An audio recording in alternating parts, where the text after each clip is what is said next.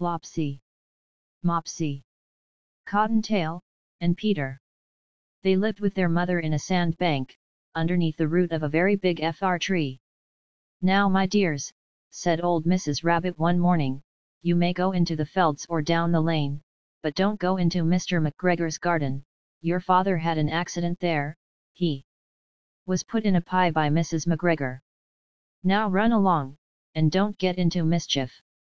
I am going out." Then old Mrs. Rabbit took a basket and her umbrella, and went through the wood to the baker's.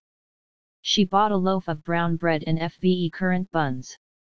Flopsy, Mopsy, and Cottontail, who were good little bunnies, went down the lane to gather blackberries. But Peter, who was very naughty, ran straight away to Mr. McGregor's garden, and squeezed under the gate. First he ate some lettuces and some French beans, and then he ate some radishes. And then, feeling rather sick, he went to look for some parsley. But round the end of a cucumber frame, whom should he meet but Mr. McGregor? Mr. McGregor was on his hands and knees planting out young cabbages, but he jumped up and ran after Peter, waving a rake and calling out, "Stop thief!" Peter was most dreadfully frightened. He rushed all over the garden, for he had forgotten the way back to the gate. He lost one of his shoes among the cabbages, and the other shoe amongst the potatoes. After losing them, he ran on 4 legs and went faster, so that I think he might have got away altogether if he had not unfortunately run into a gooseberry net, and got caught by the large buttons on his jacket. It was a blue jacket with brass buttons, quite new. Peter gave himself up for lost, and shed big tears, but his sobs were overheard by some friendly sparrows, who flew to him in great excitement, and implored him to exert himself.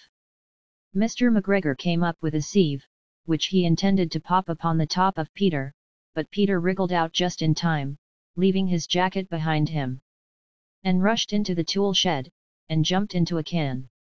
It would have been a beautiful thing to hide in, if it had not had so much water in it. Mr. McGregor was quite sure that Peter was somewhere in the tool shed, perhaps hidden underneath a flower pot. He began to turn them over carefully, looking under each. Presently Peter sneezed curtisco. Mr. McGregor was after him in no time, and tried to put his foot upon Peter, who jumped out of a window, upsetting 3 plants. The window was too small for Mr. McGregor, and he was tired of running after Peter. He went back to his work. Peter sat down to rest. He was out of breath and trembling with fright, and he had not the least idea which way to go. Also he was very damp with sitting in that can. After a time he began to wander about, going lippity-lippity not very fast, and looking all round. He found a door in a wall, but it was locked, and there was no room for a fat little rabbit to squeeze underneath. An old mouse was running in and out over the stone doorstep, carrying peas and beans to her family in the wood. Peter asked her the way to the gate, but she had such a large pea in her mouth that she could not answer. She only shook her head at him. Peter began to cry. Then he tried to find his way straight across the garden, but he became more and more puzzled. Presently, he came to a pond where Mr. McGregor filled his water cans. A white cat was staring at some gold FSH. She sat very, very still, but now and then the tip of her tail twitched as if it were alive. Peter thought it best to go away without speaking to her. He had heard about cats from his cousin, little Benjamin Bunny. He went back towards the tool shed, but suddenly, quite close to him, he heard the noise of a hoscrr rich, scratch, scratch, scritch. Peter scuttered underneath the bushes. But presently, as nothing happened, he came out, and climbed upon a wheelbarrow and peeped over. The first thing he saw was Mr. McGregor hoeing onions. His back was turned towards Peter, and beyond him was the gate.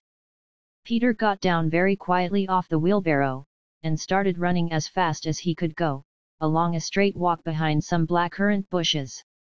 Mr. McGregor caught sight of him at the corner, but Peter did not care. He slipped underneath the gate, and was safe at last in the wood outside the garden. Mr. McGregor hung up the little jacket and the shoes for a scarecrow to frighten the blackbirds. Peter never stopped running or looked behind him till he got home to the big fir tree.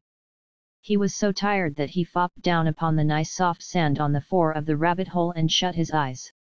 His mother was busy cooking. She wondered what he had done with his clothes. It was the second little jacket and pair of shoes that Peter had lost in a fortnight. I am sorry to say that Peter was not very well during the evening. His mother put him to bed, and made some chamomile tea, and she gave a dose of it to Peter. 1 tablespoonful to be taken at bedtime. But Flopsy, Mopsy, and Cottontail had bread and milk and blackberries for supper.